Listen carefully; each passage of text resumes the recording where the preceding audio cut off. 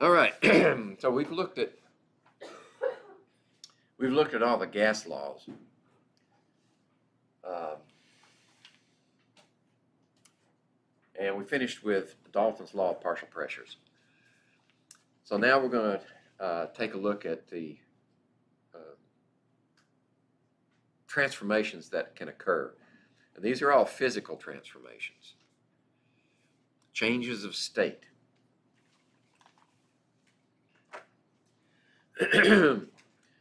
Any change of state is by definition a physical process. That is, the identity of the substance does not change during the process.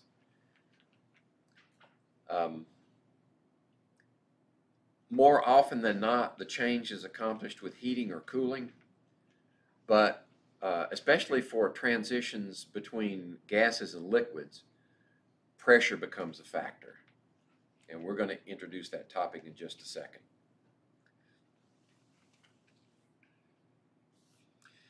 These are some of the common terms that are used to describe changes of state. Freezing, right? Go from a liquid to a solid. And that's not just water.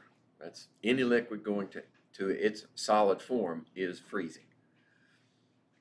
So you can freeze lava into rock. Condensation is the deposition. I shouldn't use that word because that's one of our choices. That's where the gaseous state becomes liquid. Deposition is where we go straight from gas to solid. And I've got and you can see in your slide set, there's a flow chart on the next slide that will draw these things together. Melting, just take a solid, turn it into a liquid, like an ice cube set out on your tabletop, or a stick of butter for that matter, if it's warm enough on that day. Or put it in a frying pan. Evaporation, where you go from a liquid to a gas. And sublimation, where you go directly from a solid to a gas. Think dry ice. Set out a piece of dry ice on a warm day. Actually, it doesn't have to be a warm day. And it'll go straight to gas from a solid. Now, you won't see the carbon dioxide as it comes out of the solid into the gaseous phase, but you will see condensation process as that cold gas condenses water vapor from the air. That's why you can see that cloud. That cloud is not, it's a mixture of carbon dioxide and water vapor. Okay, so what does this look like? I don't know, maybe I ought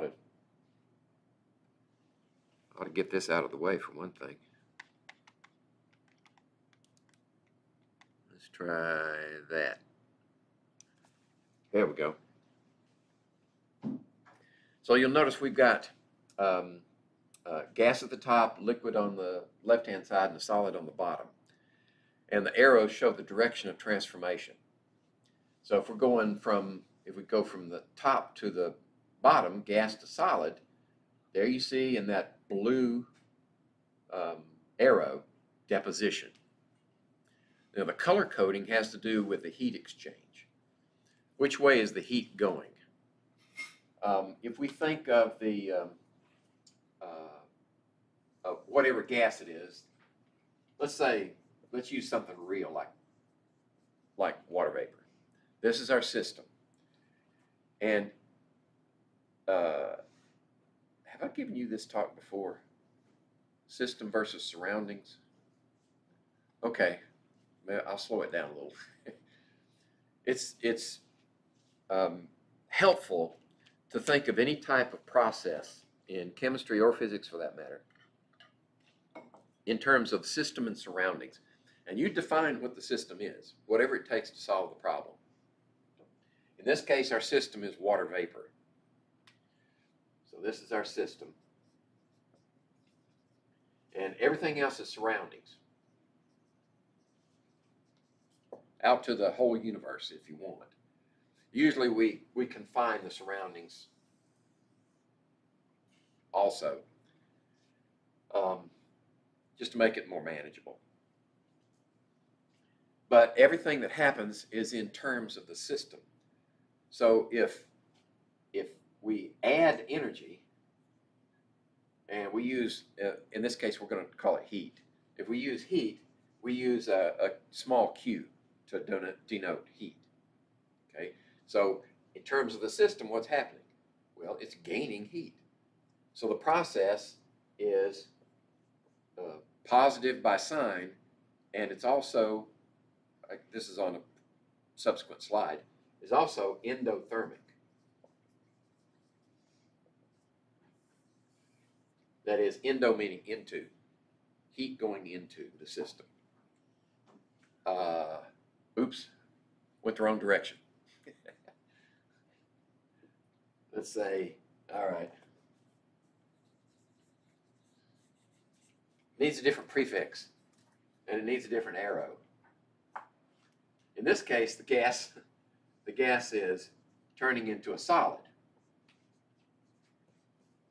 Okay, I think I got my bearings now. Gas going to a solid has to lose energy to get there, right? Because gas is, like, the molecules are very far apart, and they're just moving at breakneck speeds, and you got to slow them down so that any intermolecular attractions they may experience will hold them together, and that would make the solid. Okay, so think of maybe water's, yeah, water works, but carbon dioxide would probably be better. Anyway, as it goes from a gas to a solid, it has to lose heat, lose energy, right? So that makes it exothermic.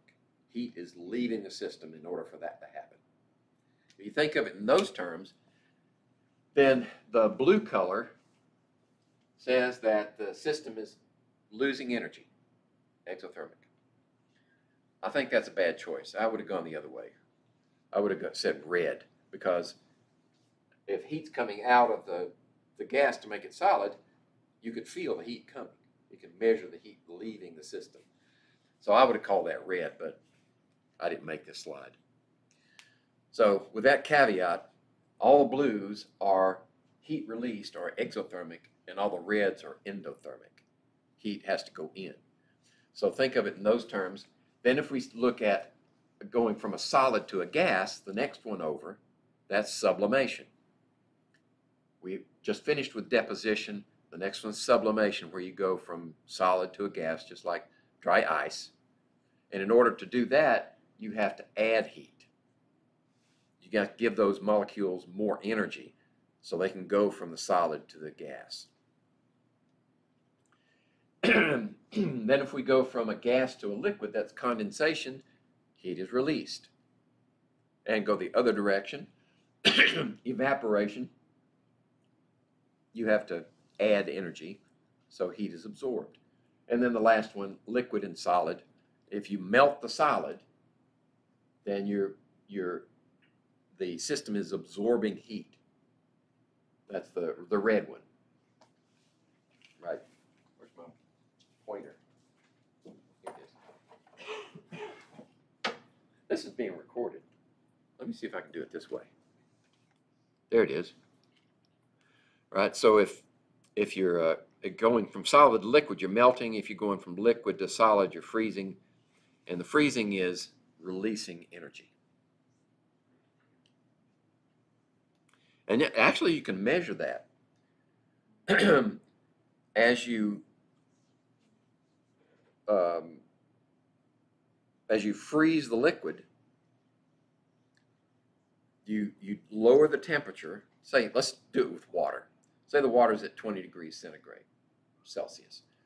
And as you freeze it, you put it in a cold environment, you freeze it. That means energy is being released. And then right as it turns into solid, more energy is released than you would expect.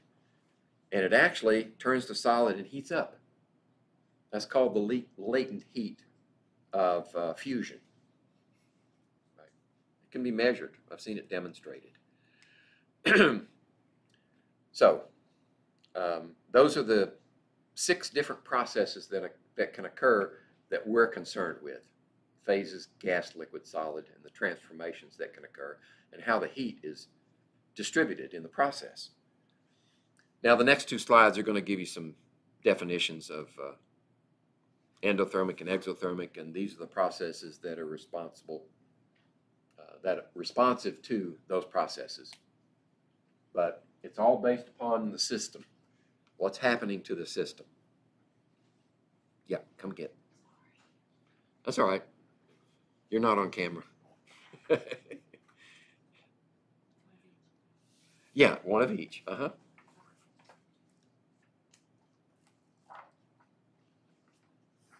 Okay. All right. And exothermic, freezing, condensation, deposition, those are all exothermic processes.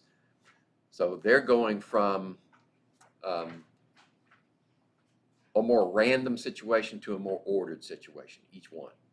Freezing would go from a liquid to a solid, condensation from a gas to a liquid, and deposition from a gas to a solid. And they're giving off energy in the process. Okay, difference between an endothermic and an exothermic change. Right, just endo, just look at the words. If you, especially in the sciences, if you tear apart a word for each of the syllables, then very often it'll tell you what the thing means. Thermic is heat, endo is into. Right? That's pretty simple. That's a good example, actually. Some of them are more cryptic, but those are good examples of etymology. What's the source of the word roots and the prefixes and suffixes that go along with it?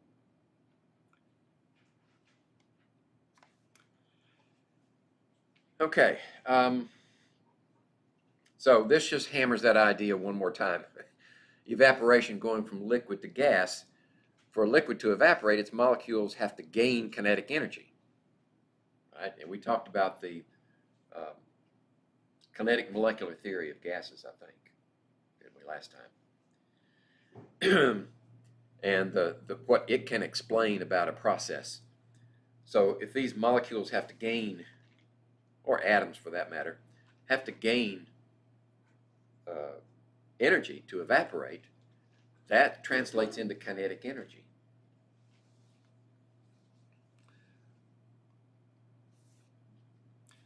Now, this evaporation is occurring all the time with a liquid. Sometimes it's very, very low, very slow process, like mercury. Mercury is a liquid, it's a metal, and it evaporates very slowly. And that's one of the hazards of breaking a mercury thermometer and spilling it on the floor. That stuff flows into the cracks and it stays there. You can't get it out. So it slowly evaporates and fills the environment with mercury atoms over time. Usually the concentration is not high enough to be hazardous, but it's better to get rid of it if you can, safely. Then other liquids, like water, will evaporate much more quickly. All you have to do is just take a pan of water and sit it on the table and come back in a couple of weeks, and most of it's gone. And other things evaporate a lot quicker, like nail polish remover, the kind that's pure acetone.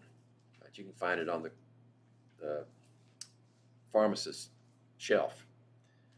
You pour it into a beaker and set it out on the table, and in a couple of hours it's all gone.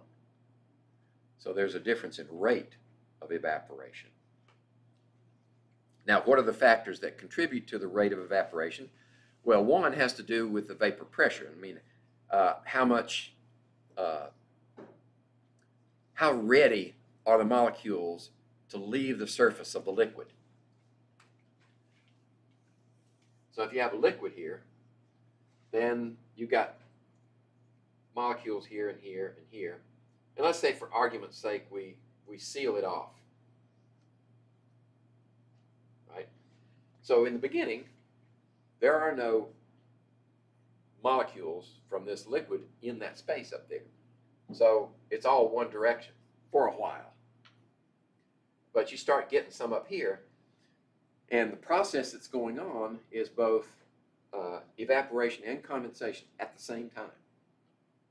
And you reach a point where the rate of return equals the rate of evaporation. And at that point, you have an equilibrium. And at a given temperature, you can measure the vapor pressure in here. And for that temperature, the vapor pressure will be a certain set value for the pure substance. And if you increase the temperature, you add in more energy to the liquid. Now the rate increases for evaporation until you get enough of them up here and it stabilizes at a higher pressure. So the vapor pressure is dependent upon temperature.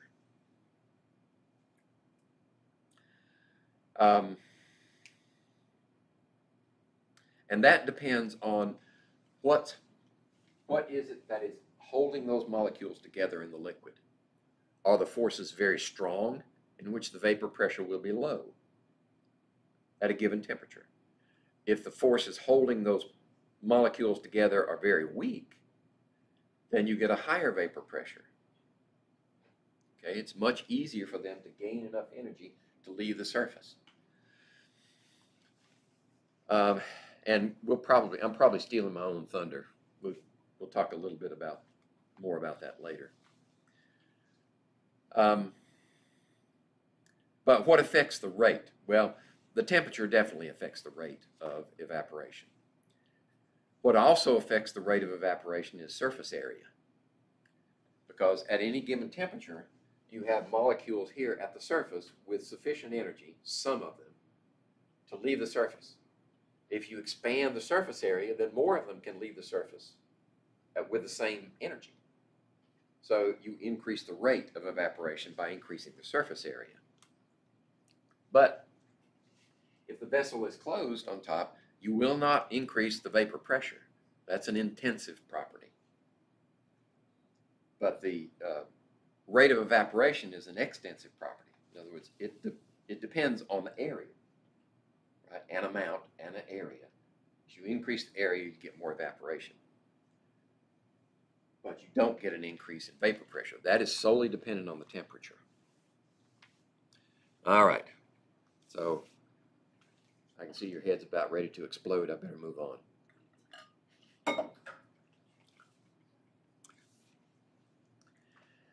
Okay, identify whether heat is absorbed or released during the evaporation of a liquid.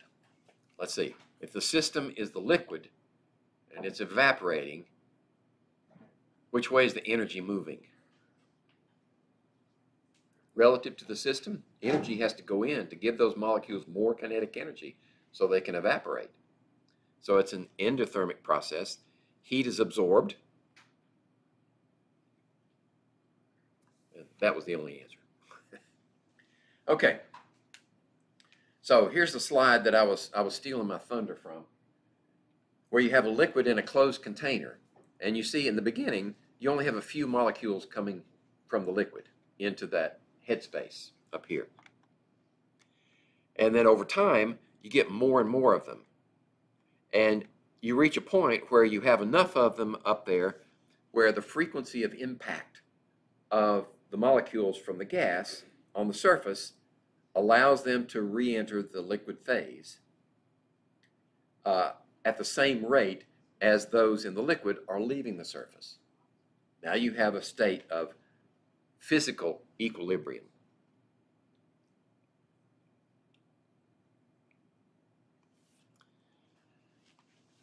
Now that's in contrast to chemical equilibrium. They're based upon the same concept, rates. Physical equilibrium is a rate of change, an exchange.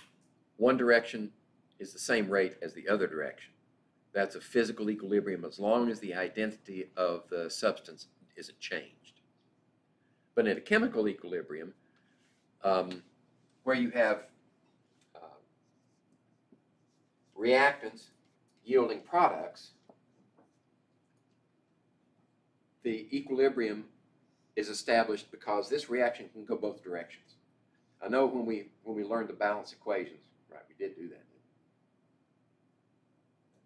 Yeah? Okay. You can actually get the reaction going both directions. And it depends on the reaction itself as to which one predominates, forward or reverse. But once these rates are balanced in both directions, then you have a chemical equilibrium. And what appears from the outside, the macroscopic evidence, is that there's nothing happening. And that's the same for both chemical and physical equilibrium. It looks like there's nothing happening from our perspective. In other words, you'll see that liquid in the closed container, it will drop for a while and then it'll stop and won't move anymore because now you're at equilibrium.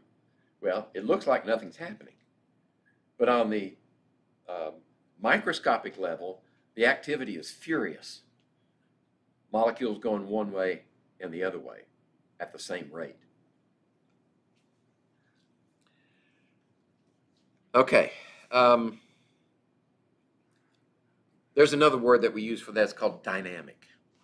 A dynamic equilibrium is evidenced in phase changes and chemical reactions, as opposed to a static equilibrium. Has anybody had physics in here? No, not even physical science. Think of equilibrium, a static equilibrium, as opposed to a dynamic. A static equilibrium in physics would be like a seesaw, right there. If the force on this side is equal to the force on that side and the lever arm is the same length, then that's a static equilibrium. In fact, nothing is happening on the microscopic or macroscopic level, okay? As opposed to a dynamic equilibrium where the rates of change are equal. Oops, there we go. So, vapor pressure, that's what's been described and measured for these containers with a liquid inside that will evaporate.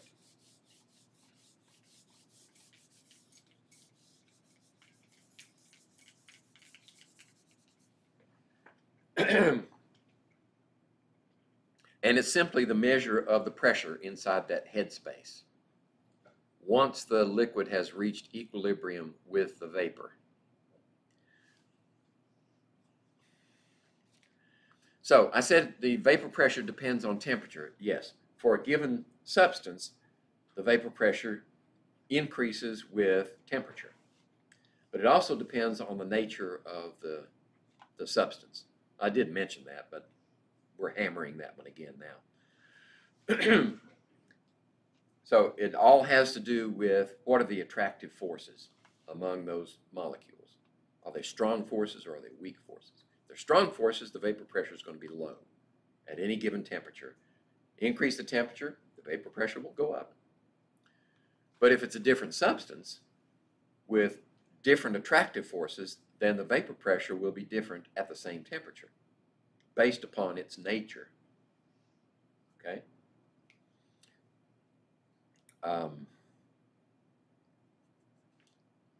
Trying to think of an example.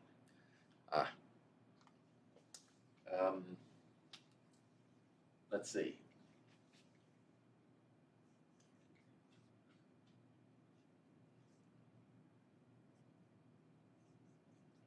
Okay, that's ether. Actually, dimethyl ether. Anytime you have oxygen in the middle and something on either side, like a carbon, whatever it happens to be, that's an ether. You can take that same formula and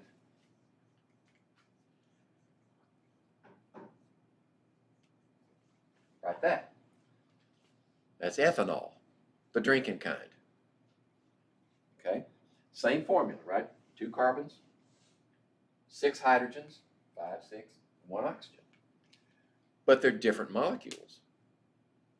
This one has very low attraction among the molecules.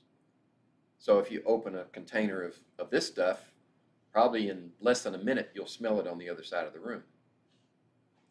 But if you open this one, you got to put your nose right in it, probably while you're drinking it, to smell that one. So this one has a much stronger attractive force among the molecules than this one does.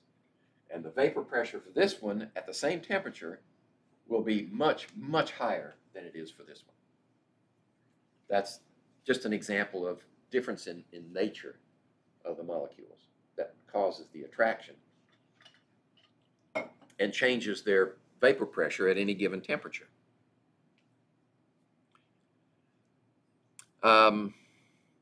This is known as a, I didn't know that was coming, but there it is right there. There's the dimethyl ether. This is known as a volatile substance.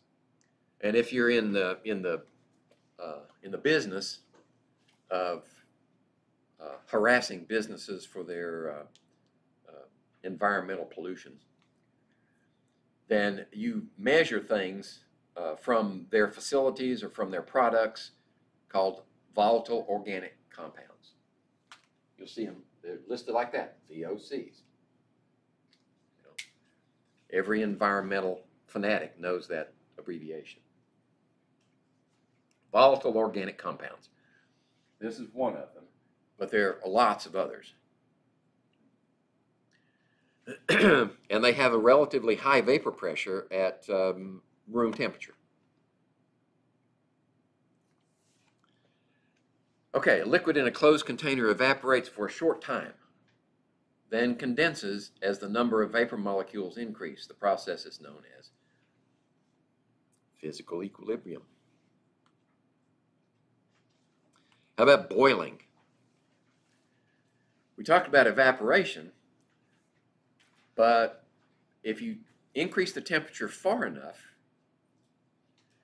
then you actually form vapor in the body of the liquid.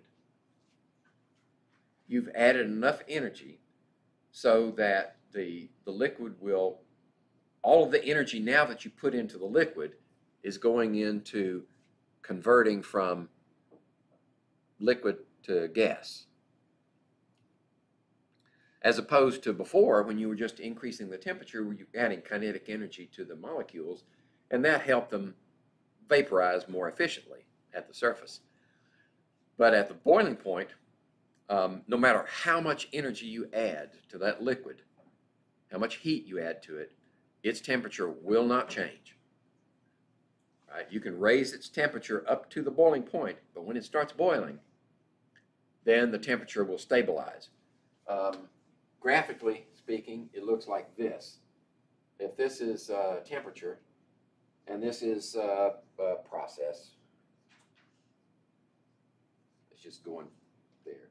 So if we go like this, we can raise the temperature of our, actually, let's go solid first. Let's put it all together. So this is your solid that you're heating up. And then when it gets to the melting point, like ice in a glass, once it starts melting and producing water and ice together, the temperature stops. So now you've got the transition melting from solid to liquid. When all the solid is gone, then you can start heating the liquid and adding kinetic energy to the molecules of the liquid. So it can increase again, and when it gets to the point where it's boiling, the temperature increase stops again. So this is liquid only, and this is liquid to gas. And the temperature will sit there until all the liquid is gone. And then you can start heating the gas up.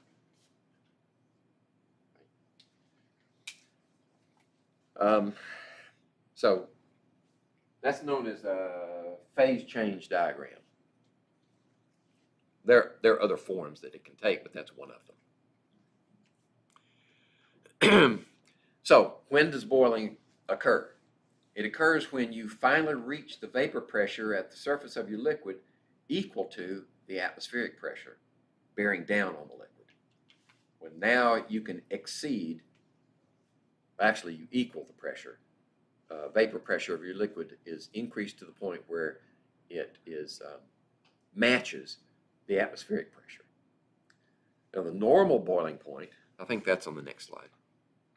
Now this just shows an example of some blue liquid boiling.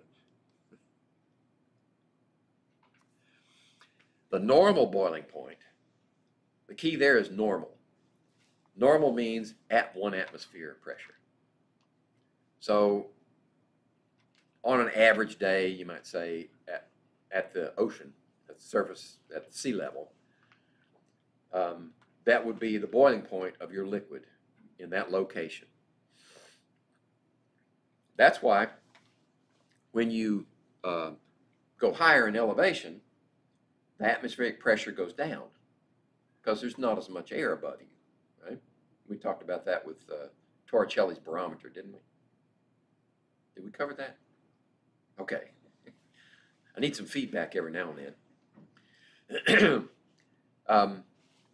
When you go up a mountain, the pressure decreases.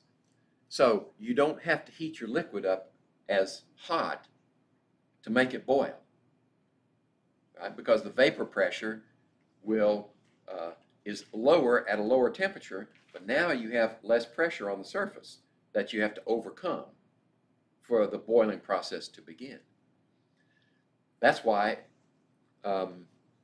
if you live in Denver, it takes you longer to boil a 3-minute egg. It might take 3 minutes and 30 seconds or 3 minutes and 20 seconds because you can't get the water as hot because it starts boiling, and then that's where the temperature is, less than 100 degrees Celsius. Maybe they sell pressure cookers up there a lot more than they do down here.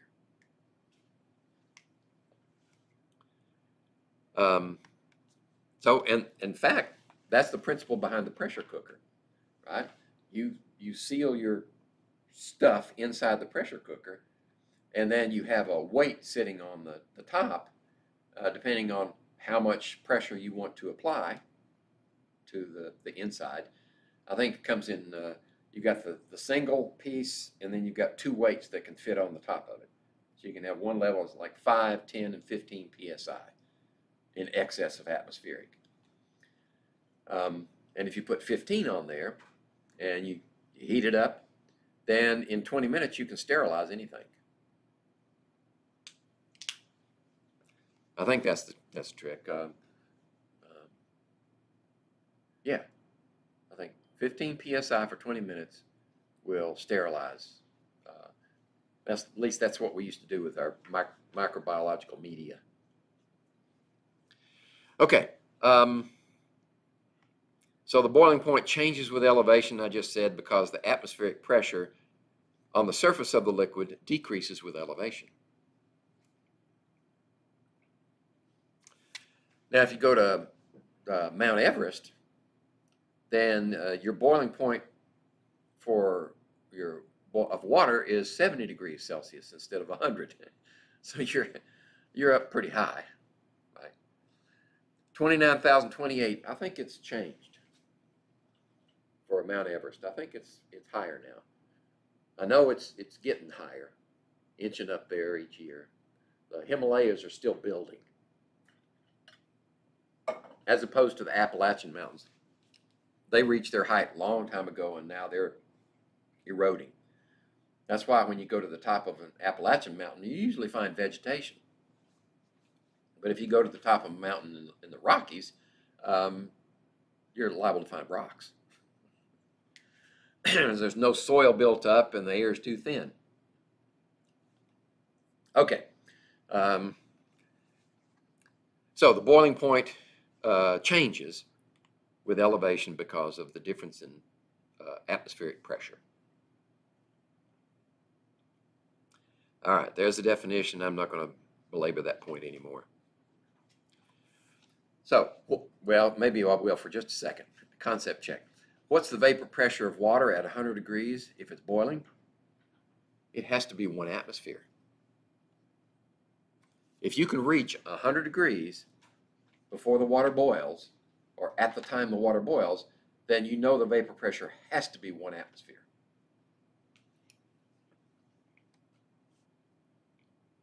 All right? That's not going to happen here because what were we, 750 feet maybe above sea level at this point? In Beckley, I'm about 2,450 feet. So I should get better gas mileage coming down here than I do going back. If it wasn't for all the twists and turns, I guess. Intermolecular forces in liquids. That's what I was referencing before. The difference between these two molecules. Intermolecular forces. That is the forces that act to hold molecules together. As opposed to intramolecular forces. Those are the forces that bond the atoms together in the molecule. So you have to enunciate your words if you're talking to somebody and you're trying to explain the difference between intra and intermolecular forces.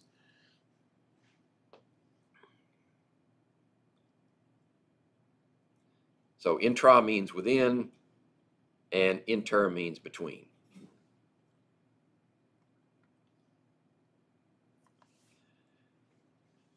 So this intermolecular force is an attractive force that acts between molecules of the same substance or between molecules of different substances.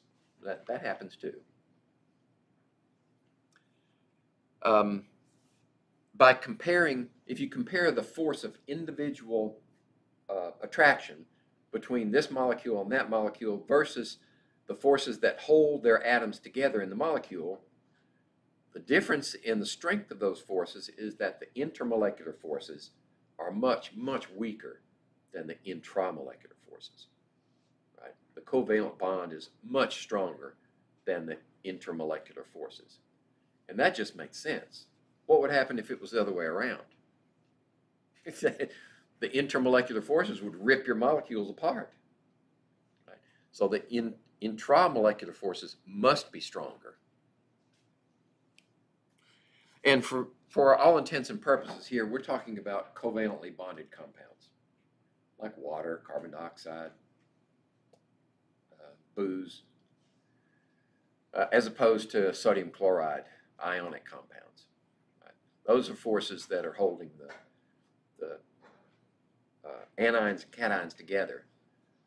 But you do get forces between those types of compounds and the covalent compounds when you try to form solutions, and that comes in the next chapter. So I'll not steal my thunder out of that one. We'll wait till chapter 8 to get that. Okay, we can characterize the types of intermolecular forces based upon what two things are interacting. Okay. Yeah, I can erase those. I was checking to see if I needed those up there, and I think I don't. So we talked about polarity in molecules. Okay. So if you have a polar molecule, that means it's slightly negative on one side and slightly positive on the other. And if you put polar molecules together, if it's a pure substance, then the polar molecule here will orient itself toward another polar molecule. Best example of that is water. So water looks like this, right? And this end is the positive end, and this end is the negative end.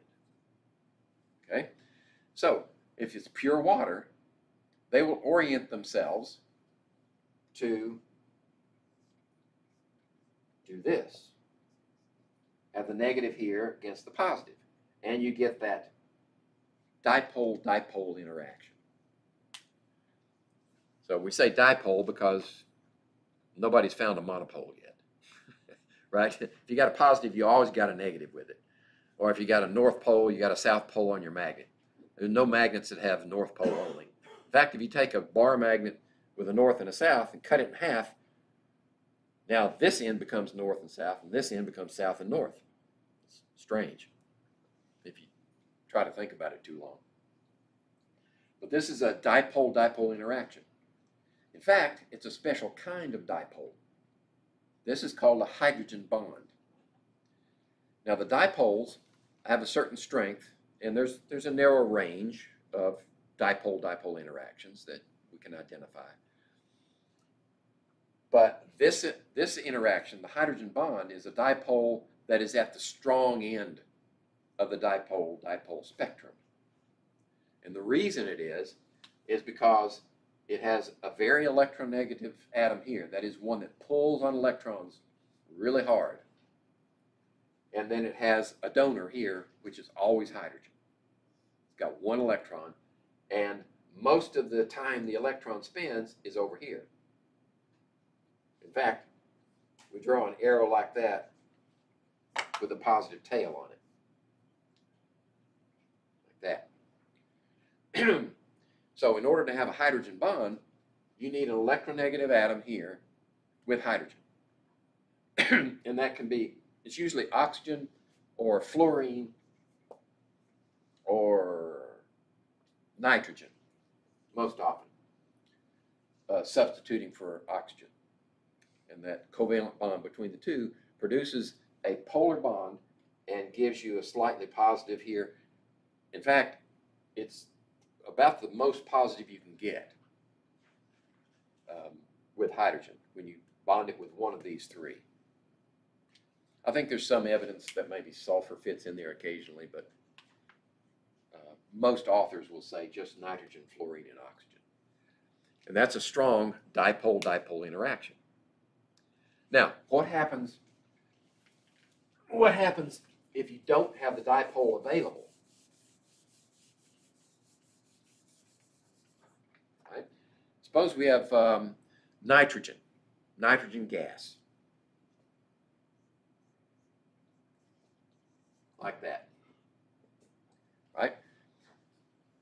That's not polar, right? Because you've got the same atom on either side, so they're pulling equally. That's a non-polar molecule.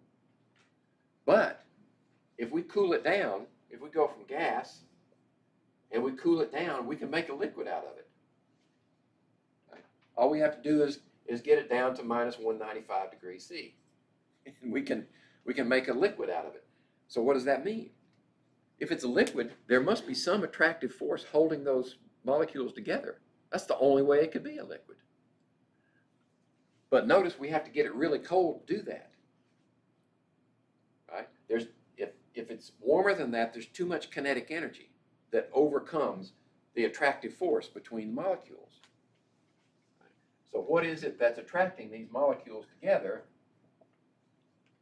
And obviously it must be a very weak force, right? Because we have to take a lot of energy out of it in order for those intermolecular forces to take over and form the liquid.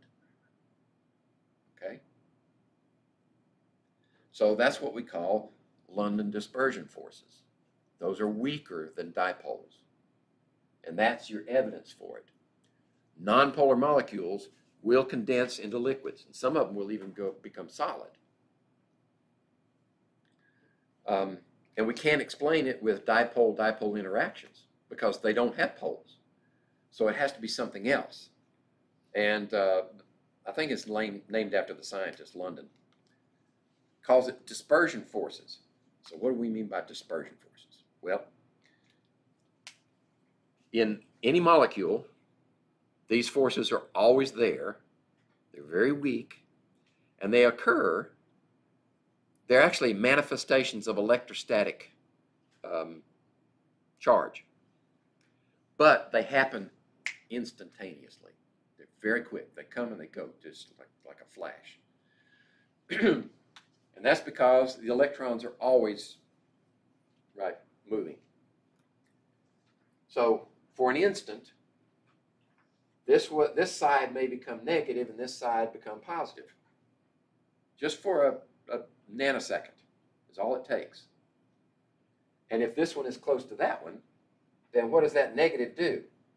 Well, it repels electrons from here, and this one attracts electrons. Right? So if this one attracts electrons, then they start to bunch on this side.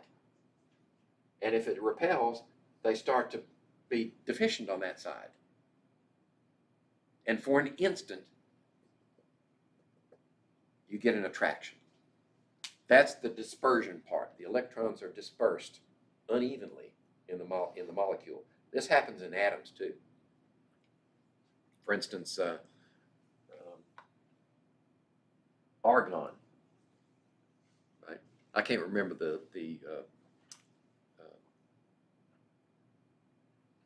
boiling point of argon, but it's pretty low. But that's just a single atom. And the electrons are dispersed unevenly around that atom too. So you can turn argon from a gas into a liquid. It's known as a cryogenic gas. That is, if you don't keep cooling it, it will build up head pressure in your container until it explodes. So that's why containers of argon and nitrogen too have relief valves. Right, so if you buy a tank of liquid nitrogen or liquid argon, whatever purpose, and let it sit outside, eventually it'll all be gone, even if you don't use it. If you go by any hospital, right, usually around back, you got these big vertical tanks, right, liquid oxygen in one of them. And sometimes they have liquid nitrogen too. If they're going to manufacture their own air, rather than purify air, they just say, all right, we'll just bleed nitrogen and oxygen together and make our own air. That way we know it's pure. But they're contained in the liquid state, right? Because it takes up less room. And it's less hazardous than compressed gases. And you'll notice also that they have mechanisms at the bottom with these things with fins on them, cooling fins. So they continuously cool. They have a compressor going, and they cool the liquid to keep it from gassing off. All of that is because of London dispersion forces. Those are the weakest forces, and they're always there, even in dipole active molecules. The London dispersions are there. But the dipole forces are so much greater, you can ignore the London dispersion for dipole molecules. They're just too weak. Okay, there are other interactions that can occur, right? I mentioned the ion-ion, so sodium ion and a chloride ion attract. That's pure electrostatics.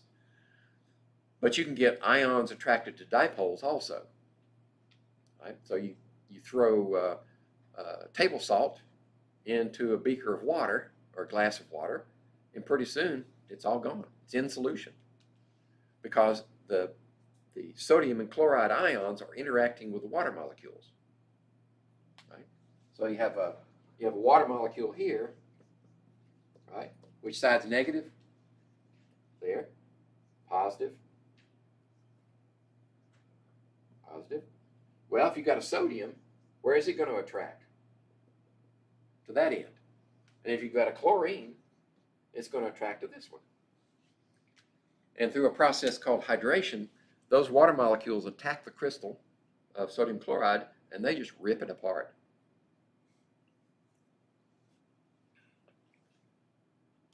Okay, so those are the various types of intermolecular forces that are at play in any substances that we want to discuss. We've covered all the bases. I've talked about dipole enough. I'll leave it there long enough for the recording to pick it up. We don't need to talk about it anymore.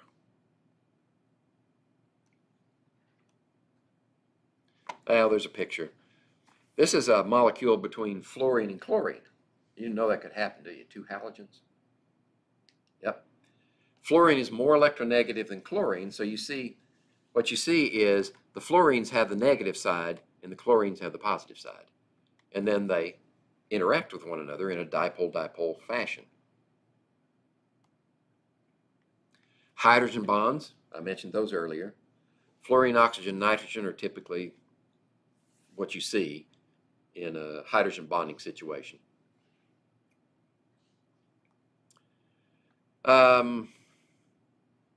Okay, let's see if I covered all my bases here. What accounts for the extra strength of a hydrogen bond? The highly electronegative element to which they're bonded? Yep, that causes a shift of electron density away from the hydrogen, making it very positive. Not a complete ion, but very positive. and then the electronegative element is more negative.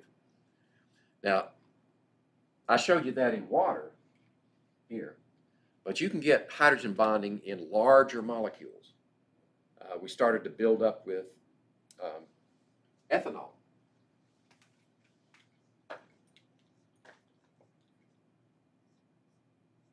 Like that. So here you can have a hydrogen bond possibility there. And that's why ethanol has a much lower vapor pressure than ether, because ether doesn't have the hydrogen bonding available. Okay, so the electronegative element contributes. The small size of the hydrogen nucleus allows other molecules to approach it very closely. Right, so they can get in really close with any other slightly negative part of their molecule, can get really close to the hydrogen, and that forms a stronger bond. Right? It's just like gravity. Right? We feel gravity stronger here on the surface of the Earth than we would at 100 miles up.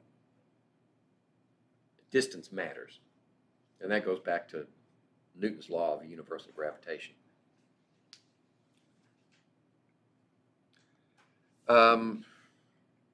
Okay, so those are two factors. Are there more? No, those are the two main factors.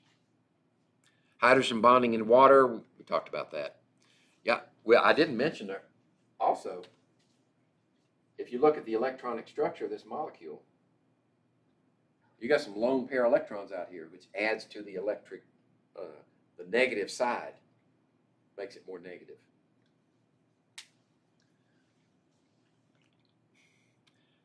Okay. The vapor pressures of liquids that have significant hydrogen bonding are much lower than those of similar liquids. And I showed you that example. Right? The difference between dimethyl ether and ethanol. Same chemical formula, different structure, gives them different vapor pressures. So vapor pressure is that one property that goes down as the intermolecular forces go up, because it's stronger holding them in the liquid phase.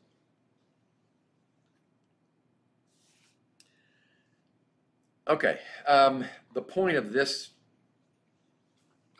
diagram, this graph,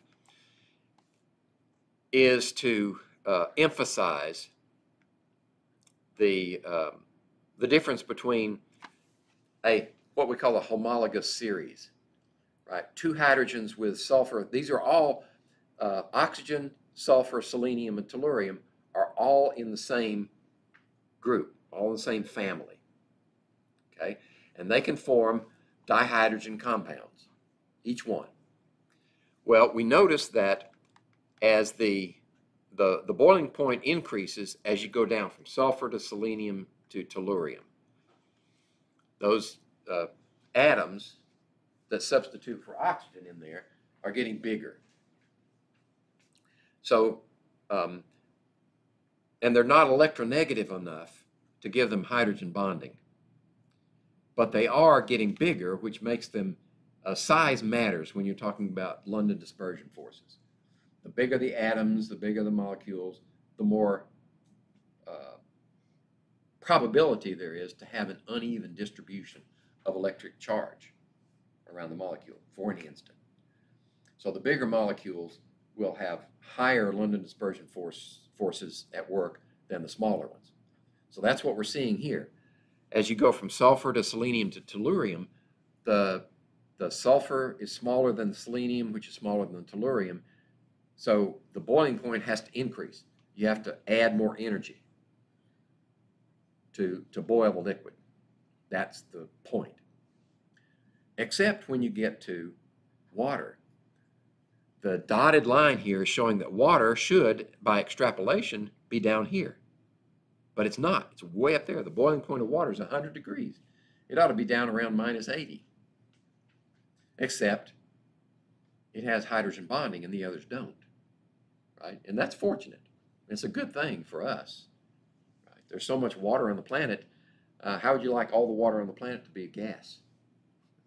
We'd be in big trouble. Right? Humans are often described as big water bags. Right? We're what, 70-something% water, liquid water. If all that vaporized like this, I mean, well, that'd be a bad day at Black Rock. Okay, these London forces, and I've described them before. The point is that they're there for an instant and they're gone. But they're there long enough to produce the effect, the attractive force. They're just not very strong. Okay, and we can see, oh, here we go. See the series of noble gases from helium to neon, argon, krypton, xenon, and radon. As the mass goes up, the boiling point goes up also. Right, so, oh, there's my argon. Boils at minus 186 centigrade. So as the atom gets bigger, the boiling point goes up because the electrons have more room to instantaneously go over here, over there, over here, to disperse. And you can see a similar effect with the halogens, with their diatomic molecules. Size matters for London dispersion forces. All right. And by the way, everybody knows that sugar, table sugar, sucrose, will go into solution, in aqueous solution, just like that. And you can keep putting it in, and it'll, pretty soon, you've got more sugar in there than you do water, but it's still going into solution. Why is that? It's all due to hydrogen bonding. If you look at the sucrose molecule, it's actually, let's see,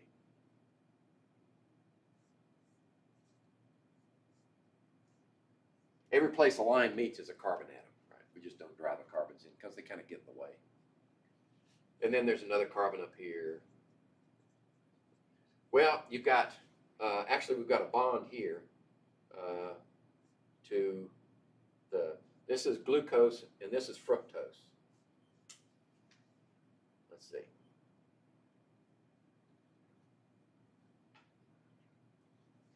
I'm trying to think, there's an oxygen in here somewhere, I think it's there. Anyway, scattered around these guys are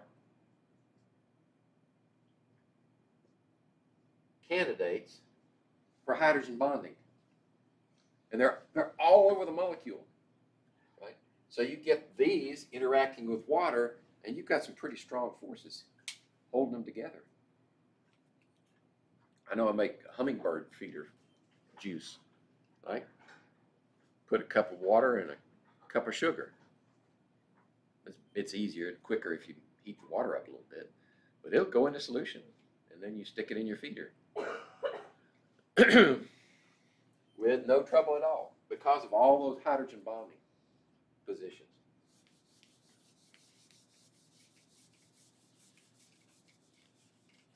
All right, let me clear the slate and hope that I'm still recording. It appears to be. I just hope my disk drives are big enough to hold the data, because this program, it doesn't compress. Anyway, I better get moving. So, which are the stronger? The intramolecular forces are stronger. Right? They have to be. Right? I mean, aside from actually being able to measure the difference, the intramoleculars have to be stronger than the intermoleculars. Otherwise, our molecules won't hold together. They just rip them apart. Okay, which is stronger intermolecular forces? Inter, that is between molecules. Nitrogen or water? You ought to snap that one off just like that. Which one's got hydrogen bonding? Water. And nitrogen is a nonpolar molecule, right? It's got dispersion forces. Right? So water has to be the strongest. And there's your explanation. We see that in the boiling point. The boiling point of nitrogen is minus 195 centigrade. Well, Celsius. I keep saying centigrade because that's the way we learned it. And water is 100 degrees, right? So there's 295 degrees difference in their boiling points. Okay? You ought to be able to get this one too, right? There's dimethyl ether versus ethanol. Have we drawn Lewis structures? Yeah, we drew Lewis structures. Okay. So there's a Lewis structure for ethanol and for dimethyl ether. Dimethyl ether is nonpolar, it has a lower boiling point, and ethanol has hydrogen bonding available, which makes it a higher boiling point. Which gas would behave more ideally at the same conditions of pressure and temperature? Okay. We haven't talked about ideal behavior, have we, in gases? Okay. I probably should have when we were talking about gas laws, but now I'll make up for lost time. Ideal behavior. When you think of ideal behavior, think of billiard balls. Gases are like billiard balls. They're bouncing around in this medium, and they're far apart, but occasionally they run into each other. And when they do, they just bounce off. They don't interact at all. Okay, that's an ideal gas. When does that occur? That occurs when there are no or very little potential for intermolecular interactions. No forces holding them together, right? They just bang, that's it. Well, when does that happen? Well, it happens with nonpolar molecules, right? So nitrogen would have less tendency toward intermolecular interactions than would carbon monoxide, because carbon and oxygen are two different elements with different electronegativities. So oxygen would draw electrons more strongly than carbon, and you would have a slightly polar molecule. So the ideal conditions, they would behave more ideally at the same pressure and temperature. And so that would be nitrogen. Now, is there going to more to that slide? Yeah, why? And there you go. The difference is the forces that are at work between the two. Now, if you do have a gas that under these conditions is not behaving ideally, the way to introduce more ideal behavior is to do something to decrease those interactions. Right? So low pressure, just fewer molecules in there. Right? Low pressure and high temperature. High temperature means they're moving really fast, so they don't have much time to interact. Right? More kinetic energy. So high temperature. Low pressure, high temperature will simulate ideal gas behavior in a gas that's kind of stubborn.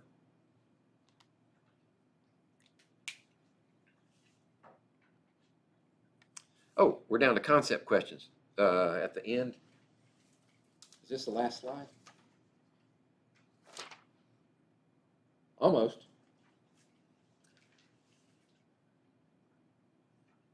Oh, we're doing good too. Okay, so we can take time on it. See what we can learn from this. To hide some helium-filled balloons for a birthday party, you decide to place them in a chest freezer. Okay. And when you retrieve them, you're disappointed to find the balloons are deflated. So what's happened? In fact, whose law? Does this ring a bell?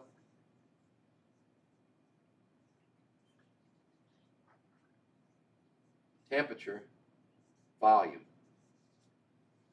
Remember that one? If you decrease the temperature, you have to decrease the volume so that it's still constant. Right? So when you cool the balloons down, the temperature decreases, so the volume has to decrease. Right? Oh, and there was another question. Excuse me, I didn't go far enough. As they warm up in room temperature, they return to their original size. What gas law is demonstrated? Okay, Charles' law. What happens to the kinetic energy of the helium during the warming process? Right, increases. Right, kinetic energy increases. And that, based upon the kinetic molecular theory of gases, is why they expand. They're exerting more pressure because there's more kinetic energy. And they're hitting the walls of the balloon and pushing it out against atmospheric pressure, I presume, plus a little elastic potential energy in the latex. Assuming it's latex, I don't know. That'd be mylar for all I know. Actually, helium balloons are best with mylar. Any idea why? I'm sorry?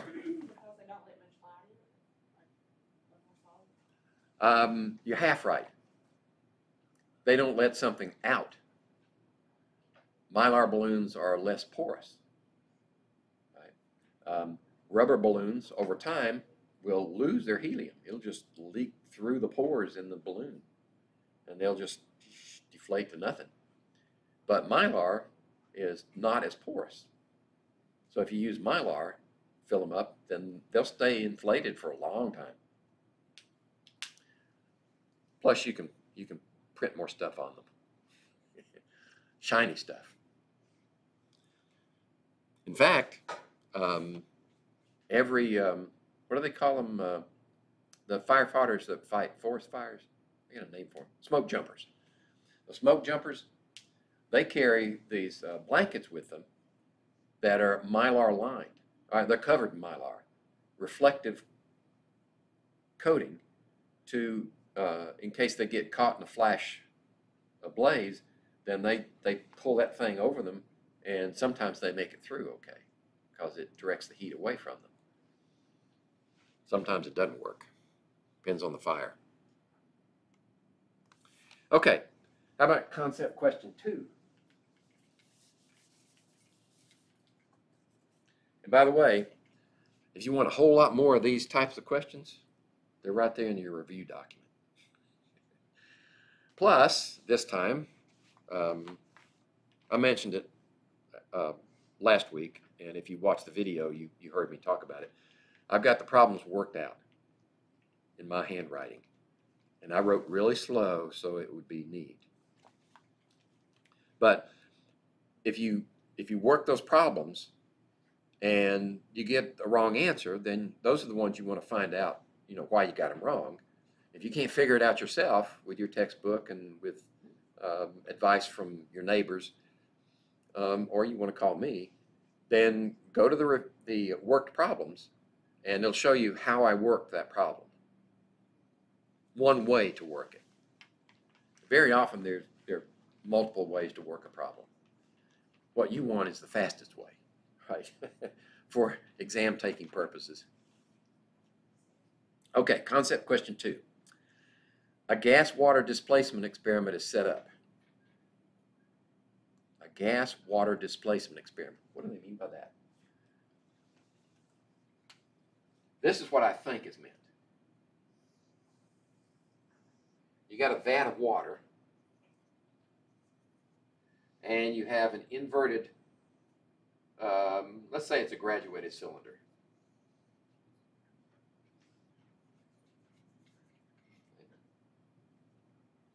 So you fill the cylinder up with water, and you hold it right on the open end, and you do like Torricelli did with his mercury. You just invert it and submerge it, and the water will stay in here. Right? So it's full of water. Well, water displacement experiment is you have something going on over here, and you deliver it in here.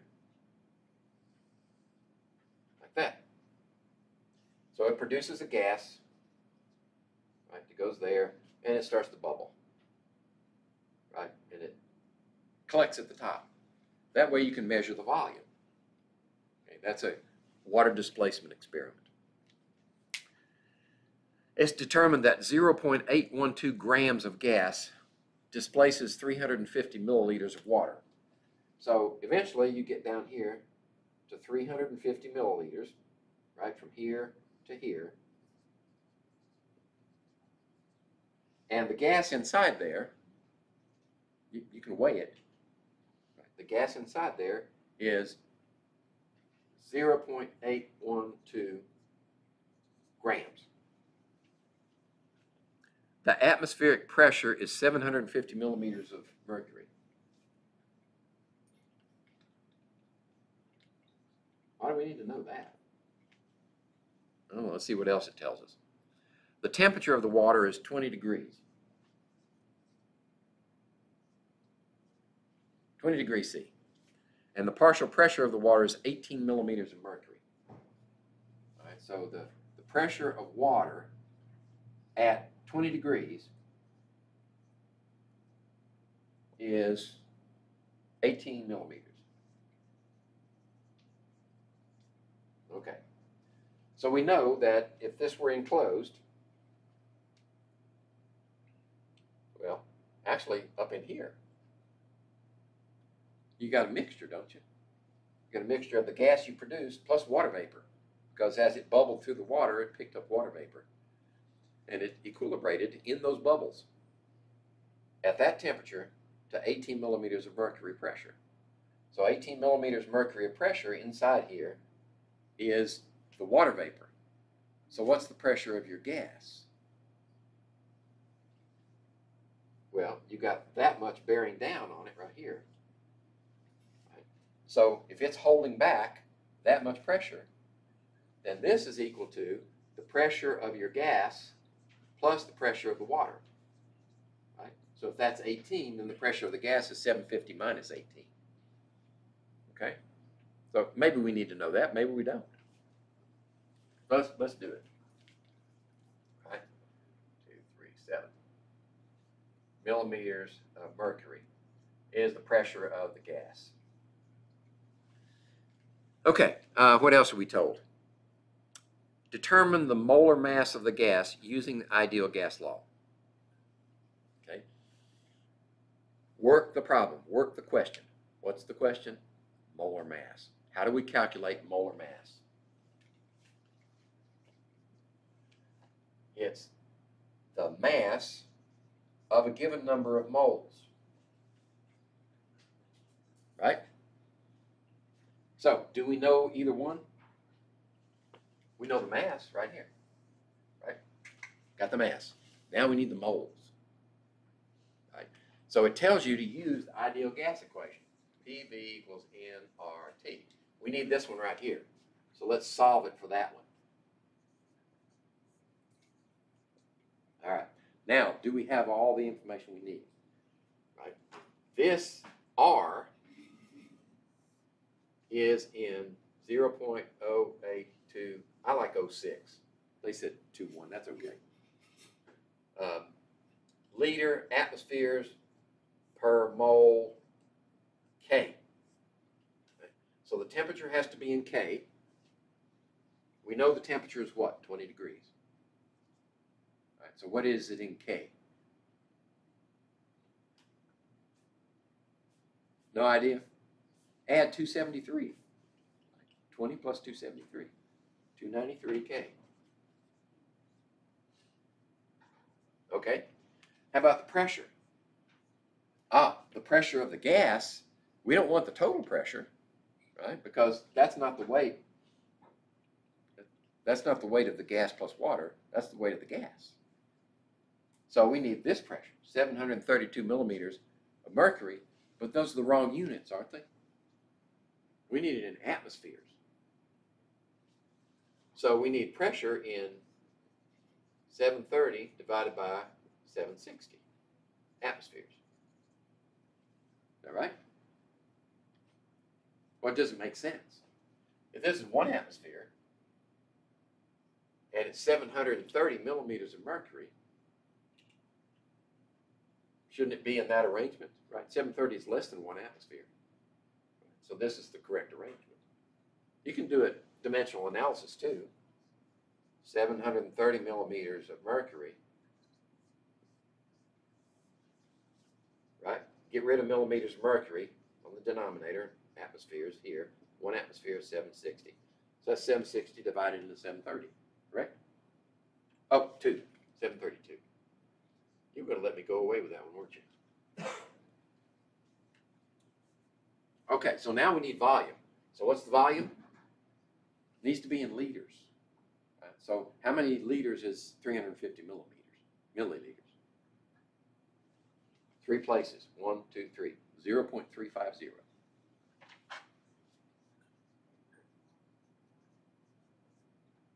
Did I lose anybody on that one? Okay, you can do dimensional analysis on that one too. And prove it to yourself. But if the unit of measure gets bigger, the number has to get smaller, right? So we went the right direction. And there are 1,000 milliliters in a liter, so that's 3 places. Okay. So now we can find out how many moles we got. All we have to do is that calculation. Okay. Let's take this one, 732, and divide 760 into it. Okay. That's 0.9632. And then times 0.35, and then divide it by this one. And then also divide it by that one. Okay, I get the number of moles is 1.402 times 10 to the minus 2 moles. So we can calculate the molecular weight because we know the mass, 812 grams. And then the number of moles that represents is 1.402 times 10 to the minus 2 moles. All right, so 0.812 divided by the other number. And I get, let's see, how many significant figures? 3. 57.9 grams per mole. Okay? That's how you work that problem. Okay, they rounded it off to 2. Oops. Huh. That's messed up my animations. 58. A is the answer. Oh, no, I didn't mess up. I actually did a slide where I worked it out. Okay, so this is given information. And we're using 2 different laws to find the answer. Actually, 2 different laws in one calculation. That's not really a law. But partial pressure, Dalton's partial pressure, that's a law. That's how we got this. And then the ideal gas equation is a combination of all the other gas laws.